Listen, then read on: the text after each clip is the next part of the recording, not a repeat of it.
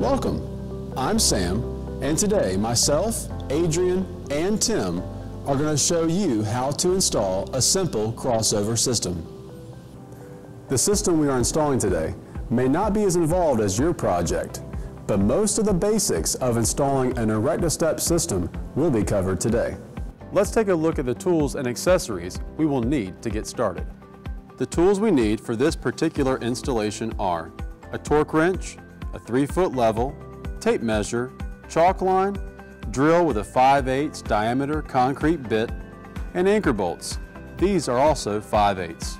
You will also need a temporary support system for the stairs. Today we are using a couple of sawhorses and a 2x4.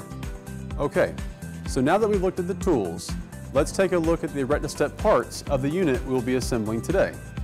As you can see, the parts are light, so all you'll need is a hand truck.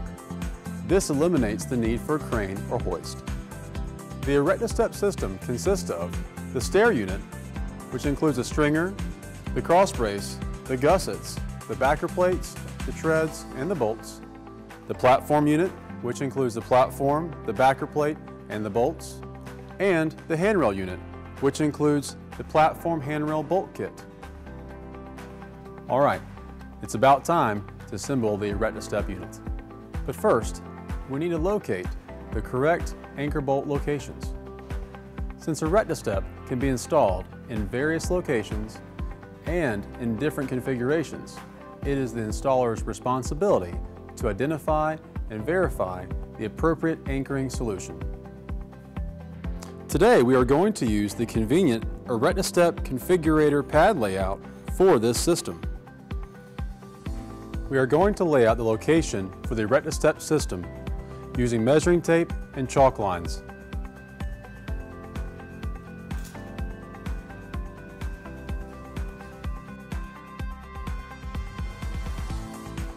Be sure to keep anchor lines square and parallel. We have drilled our holes for the anchor points. You will need to locate the anchor points and drill prior to assembly. Notice, do not assemble the unit off of the anchor bolts and then lift onto them. Make sure to assemble the system in its final location. Never move an assembled system. It is time to assemble the stair unit. First, we will need to assemble the treads to the stringers. Make sure to tighten down all the treads by hand. Using an impact wrench will damage the unit. Next, we will install the gusset brackets with the backing plates and 2 sets of nuts and bolts. It is very important to make sure these brackets are aligned correctly to avoid damage to the system. Then, we will mount the cross brace to the underside of the stringers. We will now set up the temporary supports while we install the stairs on the anchor points.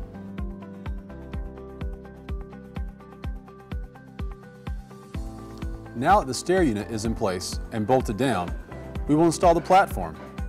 Connect the vertical face of the stairs to the vertical face of the platform using bolts inserted through the stringers. It is necessary to use a backer plate for this connection. Failure to do so may cause the equipment to fail and result in an injury. We will also need to connect the platform to the gusset bracket with 2 bolts through the bottom holes of the gusset and platform. Once again, you need to make sure that the gusset and platform are aligned correctly to avoid damage to the system. For time purposes, we have assembled and bolted up the second stair unit exactly the same as the first. Now that we have 2 sets of steps and a platform assembled, it's time to now move on to assembling the handrails. We will need the slide rail insert that's included in the handrail kit. The slide rail insert needs to be oriented with the steel plate side facing the platform. A quick tip to make the process a bit easier: use tape to hold the inserts in the handrail and in the correct orientation while bolting the rails onto the platform.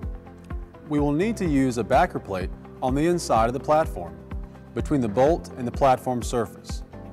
Tighten down the bolt to secure the handrail to the platform. Repeat the process for the other handrail. Congratulations! You've almost finished assembling your ErectaStep Crossover unit.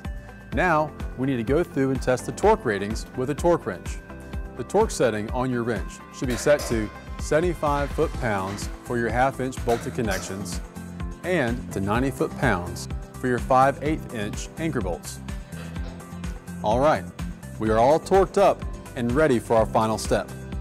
We need to make sure the platform is level. Okay, we are all level and torqued to the right settings. Thanks for joining us, and we hope you enjoy your new ErectaStep Crossover unit. Stay safe and have a great day.